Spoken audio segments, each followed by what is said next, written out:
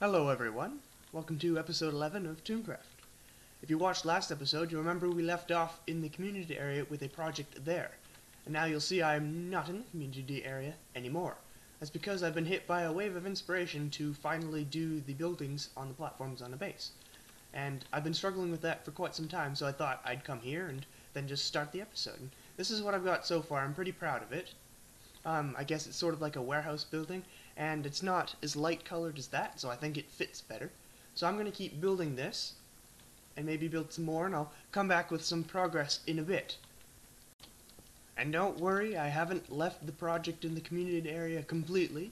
I just come here because, I've been hit by a wave of inspiration, like I said, and that sometimes is hard to come by, so I thought I'd just take advantage of it before it, went away. So yeah, I think I'm going to build several houses at different heights and different sizes, but they're all going to kind of represent this style. It's going to be sort of like a little industrial living space, I guess, and then maybe factories can be on the upper levels. I'm not sure yet. We'll figure that out. That's the beauty of working, kind of ad-lib here. There we go. I like this house quite a lot. I could definitely see more versions of this house around. Of course, they'd have to be smaller since that one takes a lot more space than I originally intended it to, but that's okay. I'll just have to think a little bit smaller than what I initially thought. So yeah, I'm going to build a couple more. I'm really happy with the way it's turned out, so I'm going to stay with the style. I'm not going to change it at all. It's fairly replicatable.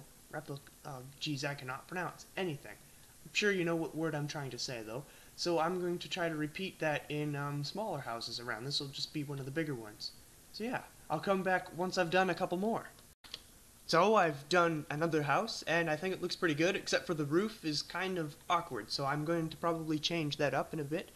But now I want to work on this house here, which is kind of going to be a double house, and I thought I'd lead you through it a little bit just to make things a little more interesting instead of me continuously giving progress updates every once in a while for the whole episode. So I'm just going to trek down there, and we're going to kind of start on that. This one's going to be a bit of a different house. It's going to be kind of, more difficult than the others because of, the 2-block center. But we can work with it. I have a plan, don't worry. So, as you can see here, I've completed the base, and you'll notice that one side is significantly higher than the other. That's because I'm going to try to make this a double feature house, sort of like a townhouse, where it's 2 buildings, but in one building. No, 2 homes in one building. Of course, this might not be a home, this could be a warehouse, I'm not sure. I'll decide that later. But yeah, so that's how I'm solving with the 2-block center. So it's essentially 2 houses just like this one over here, except they're going to have single slope roof, so it's going to be more, it's not going to have a peak on each. It's going to have one single peak, although this peak will be much higher than this peak. So yeah, I'm going to get to that building up the frame and just figuring out where the clay is going to be, and I'll come back then. Alright, as you can see here, I've pretty much completed the smaller half of the house. So I'm going to finish that, and then I'm going to start the bigger half of the house. But you can kind of start to tell where this is going. You can see the second pillar would line up just there, and then I just simply continue the wall with the second slab of the roof. So it would be 2 levels of roof, which I think would look great in contrast with the regular kind of roofs over here. Just to kind of, differentiate things, like I said. So I'm just going to finish this and come back to you once I've started the taller house. There, I think this is shaping up pretty well. I'm very happy with this. And now for the bigger house, which will arch, I think this is how far it's going to go over, and then one more for good measure, just to give it some separation. Yeah, that should be enough room to build what I need. Awesome. Okay, well I'm going to finish the frame and see how that comes out. Alright, here's the frame. I'm pretty happy with it. This one's going to have to come down 1 block, but I'm not too bothered by that. I'm sure I can work with that fine, so I'm going to finish building this house and come back then. And that is another house done. I'm really proud of this, actually. This was fairly simple to build, but it looks, I think, pretty well. So I'm going to quickly go grab my elytra and do a little bit of a fly around with the remaining fireworks I have, and see if it looks any good from the air. So yeah. Up in the air, and big reveal. Yeah, I think that looks pretty good. As you can see here, I've modified the roof of that smaller house to make it look a little bit more sloped, and I've had to sacrifice some of the filling of the white terracotta, but I still think it looks appropriate for the situation. and it fills the space nicely. I'm really happy with this. Let's do one more look around. Yeah, I'm really happy with that. So what I'm going to do now is I'm going to build a few more houses on the other platform and see if I can get the same result. And yeah, so I'm just going to get to that right now, and I'll cut to when I've finished a couple. And just like that, I have two more houses. I could only fit two on there, which is unfortunate. I would have liked to have three, but I don't want to cram it too much or it gets too busy. One mistake I did is I put it one block too far away from the edge, but that was to make sure the path between them was big enough. But I'm a little bit bothered by that, so I might move this whole house over in the future and sacrifice having a bigger path over there. But for now, I'm pretty happy with it, so I'm going to grab my wings again and do a quick flyby, and then we can move on to other things this episode. Alright, I'm up in the air again, and big reveal. Oh, and it doesn't load. That looks kind of cool, though. Hold on, let's see if this loads. There we go. Yeah, I'm really happy with this. I did the same sort of tall house as I did on the other side there. Why is my frame so low? Jeez. And one big house. I originally did two smaller houses. I didn't want to have two smaller houses, so I decided to move this one back entirely and rebuild it and make this one wider. So that's why it's a bit of a cube, but I think it pays off when having two separate roof designs on the same one to give it a little bit of diversity. So now that I've finished these, I'm going to think about what else to do this episode before I move on to the community area again and hopefully finish the creeper farm.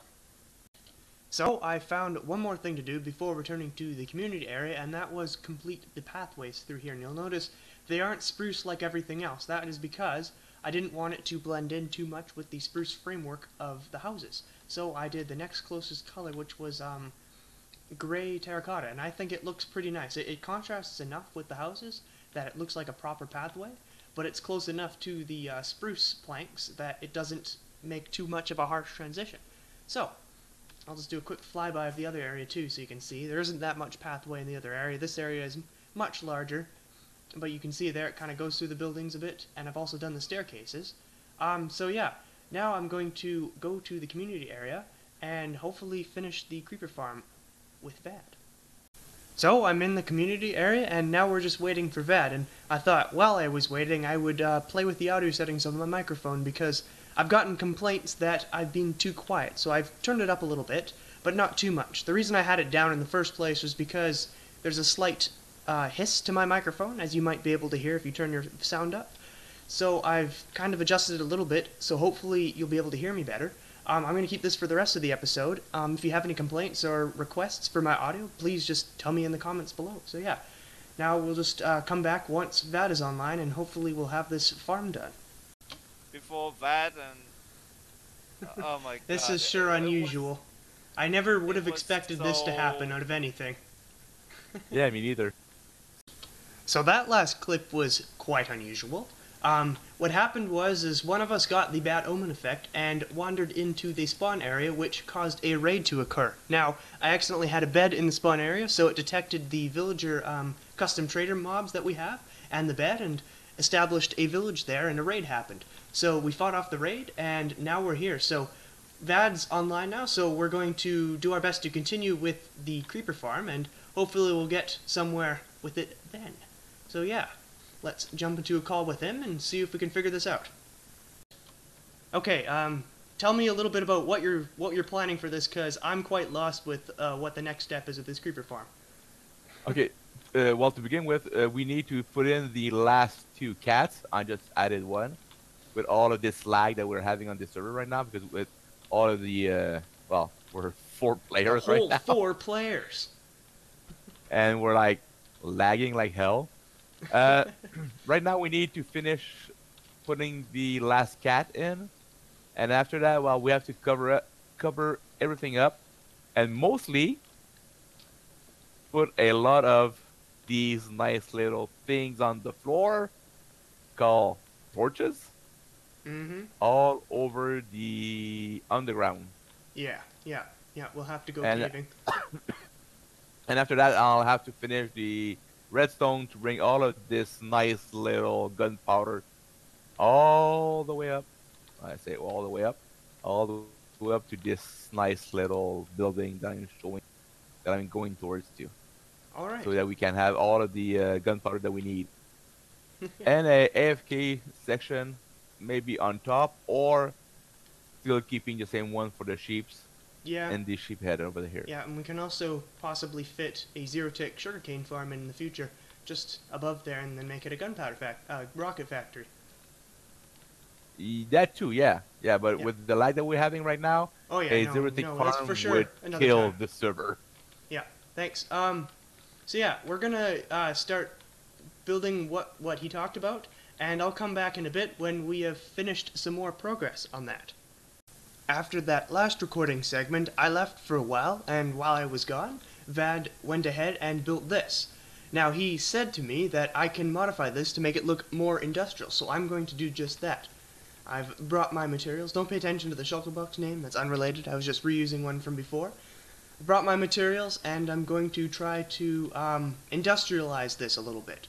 So, I'll do that real quick, and I'll be right back with the build. And here it is. I'm pretty happy with this. I tried to make it simple, not too complex, in order to kind of, well, make it a little bit cartoony, but also give it a industrial vibe, and I think this type of ribbing structure definitely accomplishes that. I also added some light green in order to make that color apparent because it wasn't on the exterior, and I thought it would be appropriate to have it somewhere. So yeah, I'm super happy with this, and now I want to check out its workings, because I'm pretty sure everyone wants to know kind of the process of it. So here we are in spectator mode, and as you can see, Vad's aggressively lit up every cave he can find in order to make the creeper spawns the best they can be. We haven't lit up the overworld yet, but that's not as important as lighting up the caves, because mob spawning checks from the lowest point up towards the highest point, instead of from the highest point to the lowest point. So things should spawn fairly easily down here without any difficulty. Now, the reason they're not spawning now is because no one's AFK in the proper spot, because I'm the only one in the area. So yeah, but normally there'd be a couple spawns and they'd run off the edge onto the magma blocks, where the minecart comes and picks them up and deposits them in these hoppers, which send them on a water stream all the way over here and up to the wooden storage room. You can sort of see it there, and there's some hoppers in the air. So yeah, that's just the inner workings of the farm all done. And to prove that this farm was not a complete waste of time, here are some drops that have been collected when Vad did a small AFK session in the right spot. So yeah, I'm really happy with this project. I'm glad it's pretty much done. In the future, we might come and retrofit this storage room, but that's more Vad's project, so it's kind of iffy right now. So yeah, that's great. That's a nice project conclusion right there, if I've ever seen one. And just in time, too, I ate my last piece of bread. And before I finished this video up, I thought I'd come here and build some more houses, so I did that. Here they are. I'm super happy with them. You'll notice there's a lot of blank spaces. I couldn't fit houses comfortably here, so I'm going to use this as sort of a recreational space for the residents. Maybe a little garden or a tiny, tiny park. You can see there's another space up here. I can add maybe some potted trees or some potted bushes or something. So yeah, don't worry, I'll fill all the empty spaces with something and hopefully detail this base quite extensively in the future. But I'll have to finish all the other things first. So I'm just in the air to have a look at the progress we made on the base. Yeah, that's pretty good. I like that. And I'd also like to use this time to let you guys know that we have a new player. His name is Hypergum, and he just left. He's having some internet problems today, but you might have noticed him on the raid footage. So yeah, he's extremely fun to record with. I highly recommend checking out his channel. It'll be in the description with all the other channels under the fellow players heading. So yeah, please do check him out. He's extremely fun to watch. He's already made his first episode. So yeah, that's pretty much it for me today. Thank you very much for watching. I hope you enjoyed, and have a fantastic day. Goodbye. Hi, FutureKean here. I'd just like to say a massive thank you to everyone who left a positive comment on my last video. It means a lot to me, and I appreciate it a lot. Also, I had the request to name a cat Ricky Gervais, so let's do that right now. There we go. Ricky Gervais, everyone. Anyways, goodbye for real.